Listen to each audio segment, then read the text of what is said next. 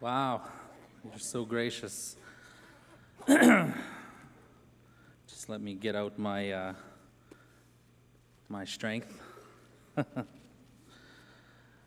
I'd first and foremost like to thank my good friend Nina for that gracious introduction. Ladies and gentlemen, elders, aunties, uncles, brothers and sisters, allow me to introduce myself in the traditional way.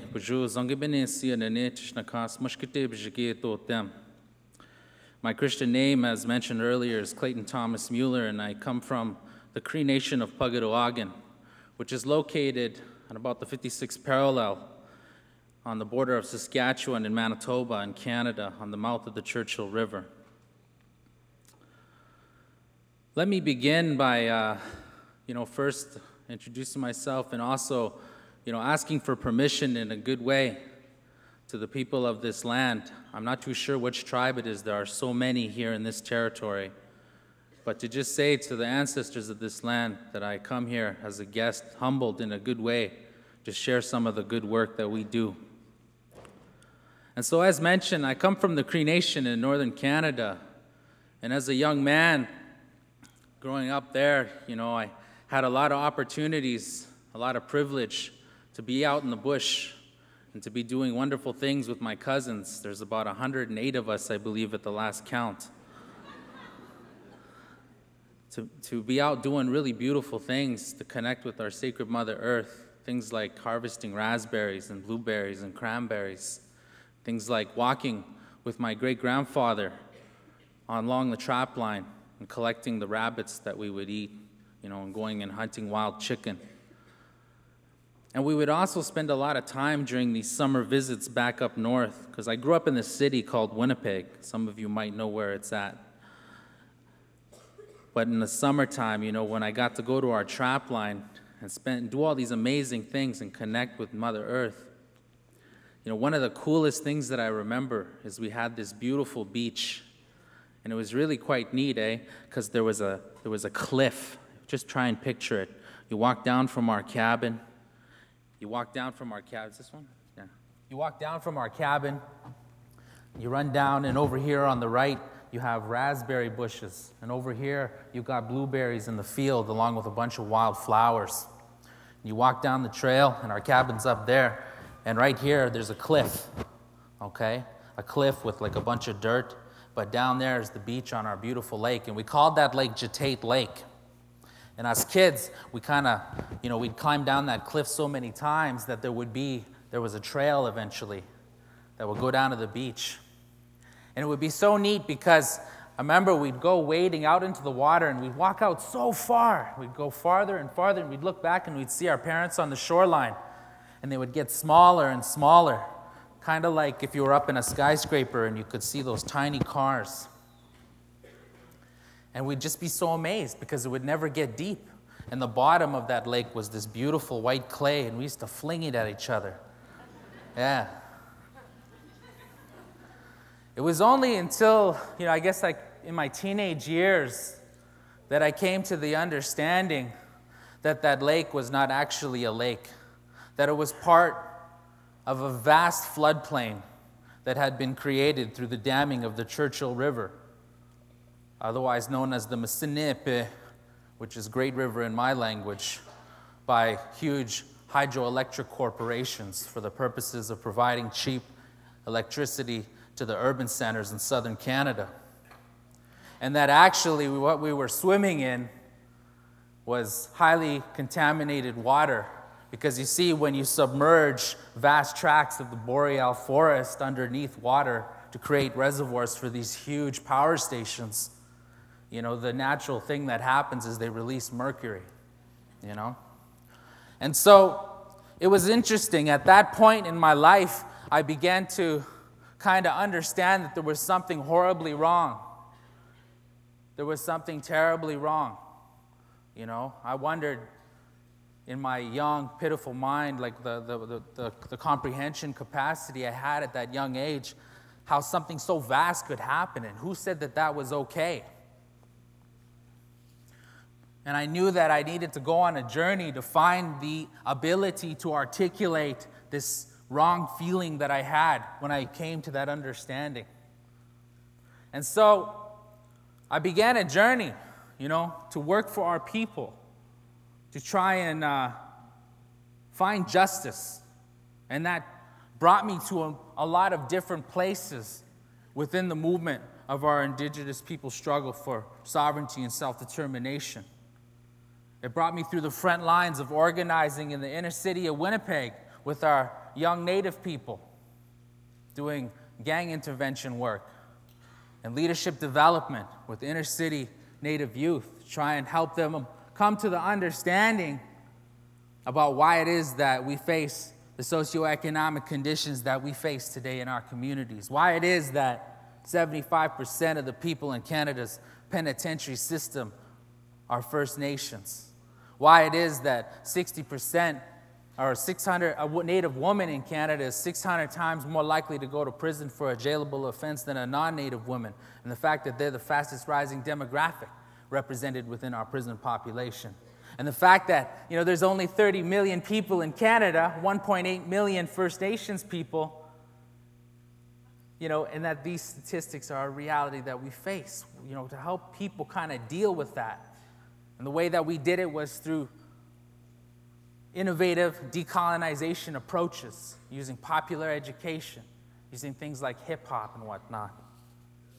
But still, I found an issue or a problem with articulating that wrong that I was talking about. When I came to realize as children what we were swimming in and what had happened to our land as a result of hydroelectric development. And that journey brought me to California, where I had the opportunity to meet my lifetime mentor and someone I have the honor of calling uncle, Tom Goldtooth, Executive Director of the Indigenous Environmental Network. And this time, half a decade ago, Tom Goldtooth saw something in me to be able to give me an opportunity to join the struggle for environmental justice, to be one of our representatives on the front line, to work with our community people, to help them in a good way so that they could build their capacity to speak for themselves on matters that are affecting them. And so just to provide you with a little bit of context, the Indigenous Environmental Network is an environmental justice organization that is part of the broader movement for environmental justice. We're a network of about 250 Indigenous communities, individuals, and organizations all throughout North America, fighting to protect the sacredness of Mother Earth from toxic contamination and corporate exploitation. And we do this through a variety of means. And the responsibilities that I have carried for the last half a decade were focused specifically on fighting against the unsustainable impacts or the disproportionate impacts of unsustainable development on our Native American and Alaska Native and First Nations people in Canada, on our homeland and our traditional way of life. And so IEN was created in 1990 by a council of elders in the Navajo community of Dilcon, Arizona, part of the larger Great Navajo Nation. And they called on us because of the fact that, back in the 1990s, we were finding that our communities were being disproportionately poisoned with toxic chemicals compared to other races. And this is because of our close relationship to the land and our subsistence cultures.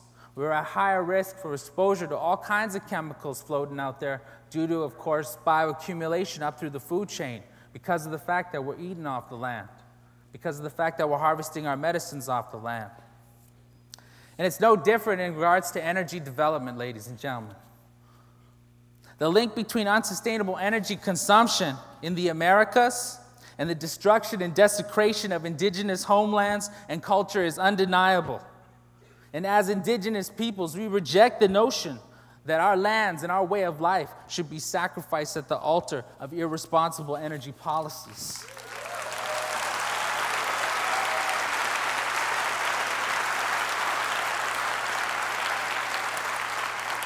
Indigenous peoples, the United States and Canada, and throughout the Americas have experienced systematic and repeated violations by oil, by gas, mining, and energy industries of our treaty rights and particularly those that protect our traditional lands.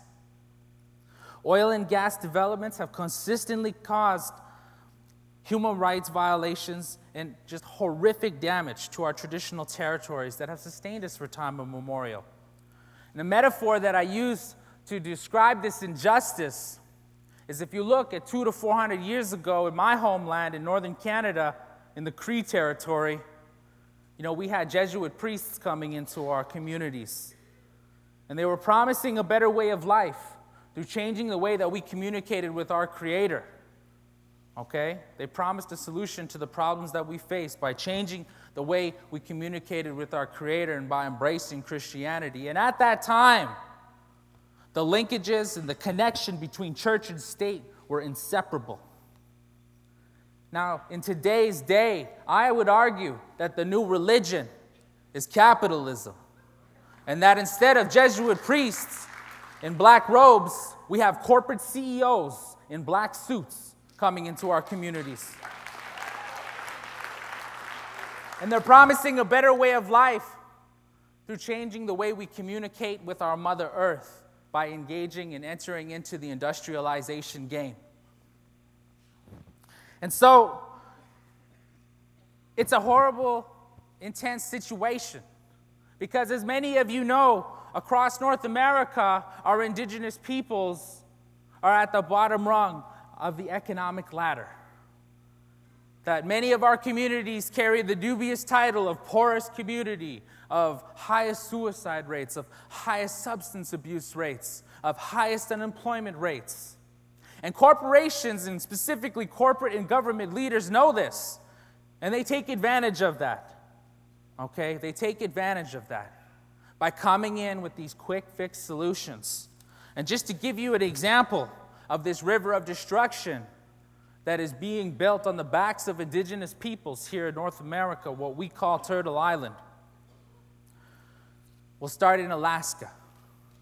On the north slope of Alaska, the indigenous peoples have called this place home for thousands of years and have developed intricate and sophisticated, living systems, on this fragile ice edge ecosystem.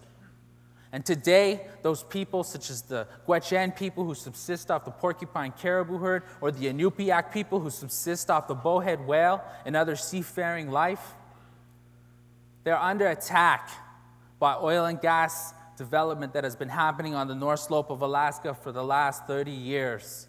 There is an industrial complex in Prudhoe Bay, the size of Rhode Island, which emits annually more toxic waste than the entire DC metro area. Many of you, ladies and gentlemen, when you think about Alaska, you think about moose and you think about, eagles and wilderness and like, oh, wow, it's so great, I wish we could afford the ticket to get up there.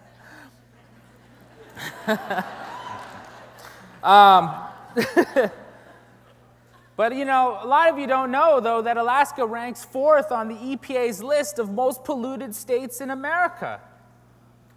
And this is because of unregulated dumping of crazy toxic waste by not only the oil and gas industry in the Cook Inlet, where they're allowed to dump off their 16 offshore oil platforms, unregulated, not having to index nothing, and also by the U.S. military. The U.S. military is the biggest polluters in the country. And so going back to the North Slope, here we have the community, the Inupiaq village of Barrow, a community of 400, a native village of 400. And 40 of those people have rare forms of cancer. The central caribou herd, the central Arctic caribou herd, in many cases is no longer edible. And we continually get stories about how the meat of those caribou that eat around the Prudhoe Bay oil patches is turning yellow. And that there's all kinds of problems that come with that. And so let's move down south. There is a race by oil consortiums, one in Canada and one in the United States. I believe the one in Canada is led by Imperial Oil, and the one in the United States is led by, I believe, Shell, to build 1,700-mile pipelines, natural gas pipelines, to connect up with the tar sands that you heard talked about by our previous speaker in northern Alberta. Now, industry says that they're trying to get the lucrative gas deposits in the Mackenzie Valley Delta in Canada and the North Slope of Alaska down to market in America's burgeoning natural gas economy. But the reality of it is what they're really trying to do is they're trying to get that gas to the tar sands in northern Alberta. Because you see, the tar sands is the second biggest oil deposit on the planet next to Saudi Arabia. So you can bet your bottom dollar that the Bush administration and all their cronies are salivating at the mouth as they attempt to diversify their oil sources. Because of problems in the Middle East, because of problems everywhere else, they're trying to get oil from every little spot that they can. As well as, let's not forget about their big brother China that's coming in the picture too, and changing up the whole geopolitical context. So we gotta kind of picture this though. So what they're trying to do, just to give you an idea of the madness behind it, is they're trying to get this gas down to the tar sands so that they can rip off, the top layer, which happens to be pristine boreal rainforest and, fresh drinking water streams, lakes, and rivers. They're going to mine 30 meters of clay off the surface so that they can get down to the rich sand that the oil is mixed with, hence the title tar sands.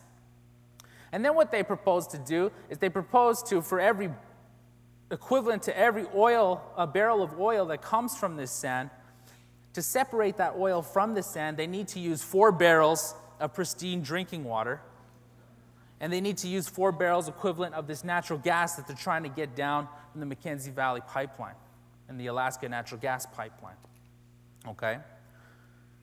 Both pipelines have a lifespan of 25 years and carry a price tag of, I've heard some people say conservative estimates around $7 billion. But if you incorporate let's use the Mackenzie Valley as an example. If you incorporate the fact that they need to build a steel plant, to produce the pipeline, to produce the pipes for the pipeline, and if you include the fact that they have to build, power plants up in the Mackenzie Valley Delta, if you also include the fact that, you need coal to produce steel, so they got to, build a coal strip mine right in the center of the Mackenzie Valley Delta, then the price tag jumps up to about, $20 billion. And if you calculate it at the current market price for, 1.5 gigawatt wind turbines, you could probably buy about, 12,861.6 gigawatt turbines. I'm sure there's people in the audience that'll tell you that one of those turbines will power, 500 or 300, 500 homes a year? So, it's just absolutely insane.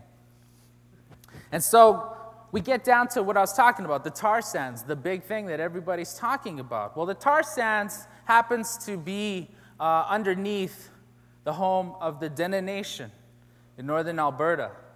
Many of you know that the Navajo also are called the Dene. Forgive me to those Navajos if I pronounce it wrong. And they speak similar languages. Well, in Canada, we also have Dene people. Okay, and they have vast territory just north of our Cree territory.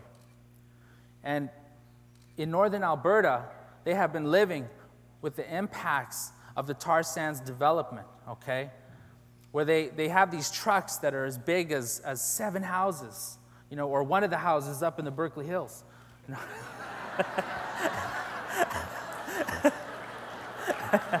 I'm kidding. But okay, and what they do here what the Dene people have been living with, though, just to give you an idea of the size, okay, of the ecological footprint of the tar sands development. Now, keep in mind, they want to double this to 10 times the current operation, so that Canada can become the #1 producer of oil to the United States in the future. Okay, this is why the whole pipeline thing, and so. What they have done up to this point, okay, can be seen from outer space, because the waste ponds that have been created, remember I told you they need to use 4 barrels of water to create steam to melt the oil out of the sand so that they can actually get the oil? Well, what they do with that water is they dump it in these vast slag ponds that you can see from the space station. Okay, so that's just to give you an idea of the current, ecological footprint, and they want to make it a lot bigger. And so right now, IEN has been working, with the Dene community of Fort Chipewyan. And this is one of the areas that we are going to begin doing annual Our Power action camps to build the capacity of the Dene people, to be able to start to stand up against this huge, huge development where not only North American energy giants have their fingers in, but now also energy companies from India, from China, from all over the world are now, actively engaged in this very lucrative and destructive industry. And so, where does the tar sands oil go once they separate that from the sand? Where are they going to send it? Well, one of the places that they want to send it is to another community that the Indigenous Environmental Network works with, to the community of Fort Berthold in the state of North Dakota.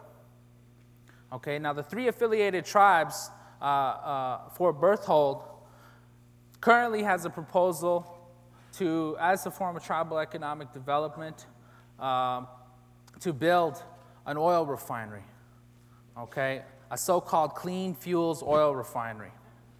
Well, I'm here to tell you, clean fuels oil refinery is the most ludicrous concept you've ever heard. Okay, because maybe all of you, when you put gas into your vehicles, and what comes out your tailpipe might be cleaner, but clean fuels oil refinery means more crap is taken out of it at source. So it means more pollution for the community that's living adjacent to this proposed oil refinery, which just happens to be the 3 affiliated tribes. And so we've been working with the Fort Berthold Environmental Awareness Committee for a number of years now to try and do popular education strategies across the res to try and put a stop to this idea, to try and educate people about the real costs of living beside such a toxic facility, in terms of trying to show them how much that'll weigh up against the jobs that'll be created, what you're actually going to pay. And already the community has some of the highest cancer cluster rates because they're surrounded by coal-fired power plants. Okay, and so an oil refinery is just going to, make that situation a whole lot worse, and that's what we've been trying to do with them. And so I mentioned America's burgeoning natural gas economy. Okay, now in many of our urban centers, it's a good thing. We're seeing compressed natural gas buses. There's a lot of propaganda out there about natural gas-fired power plants, and they burn so much cleaner than coal power plants. Heck, there's even clean coal power plants coming out. Did you hear about those? Ladies and gentlemen, there is no such thing as clean natural gas extraction. It is just as destructive as conventional oil extraction. It's a byproduct of oil, okay? Landscapes get fractured, local water sources get polluted, and communities end up with a whole lot of environmental destruction and cultural, destabilization as a result of these kinds of developments. And there sure as heck is no such thing as clean coal strip mining, okay? So, when we're talking about all of these things, like these initiatives that you're hearing about, in terms of public transportation systems moving to natural gas and all of these things, and we're coming up with solutions. We're hearing a lot of buzz about the hydrogen economy, and all this stuff. Well, the reality of it is 86% of the hydrogen on the planet is produced through the burning of natural gas. Okay, and most of this natural gas is coming from Native America. Okay, and so.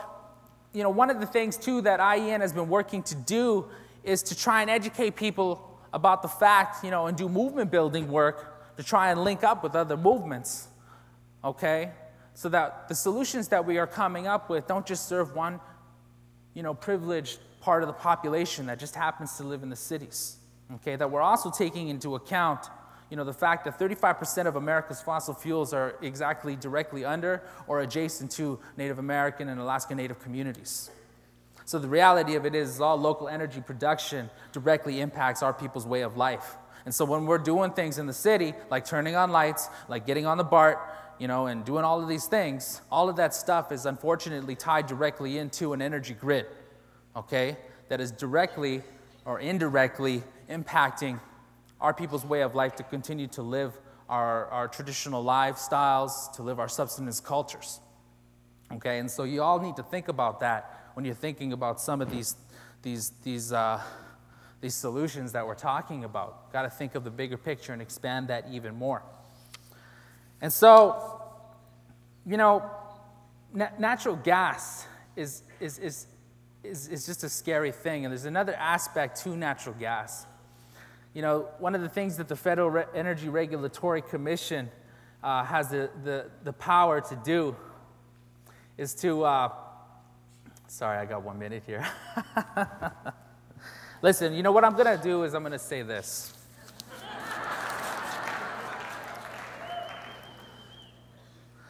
I'm going to say this, and then we're going to move on. Climate change and the fossil fuel-based economy are inextricably linked. The fight for climate justice, ladies and gentlemen, is directly tied to the fight for energy justice and the need for a low-carbon economy, a renewable energy economy, whatever you want to call it right now. IEN has been on the front lines for a number of years now, fighting to educate our tribal leadership and to educate broader society about the fact that here in Native America, you know, we need to be on the front line of setting the trends of developing renewable energy. Failure to act on this issue of climate change, you know, what I've been telling folks is that climate change is the civil rights issue of my generation.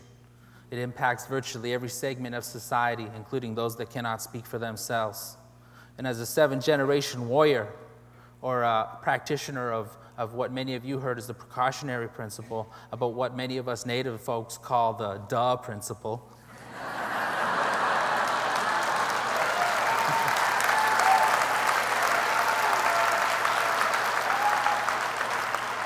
let me leave you with this. Failure to act on these issues and failure to really look at the big picture is like committing a passive act of violence against future generations.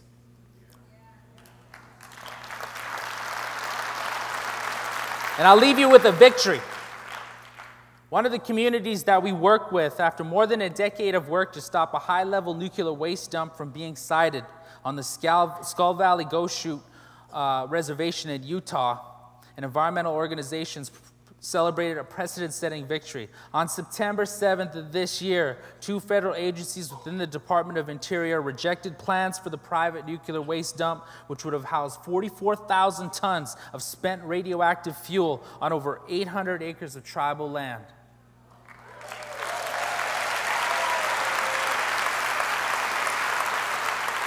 So it is possible. I encourage you to check out our website, www.ienearth.com, and I encourage you all to come to the panel presentations tomorrow, where our new Native Energy organizer, Jihan Giran, who is a Navajo woman, will be speaking about our work in more detail, and you'll have an opportunity to, you know, do some exchanges. Thank you very much.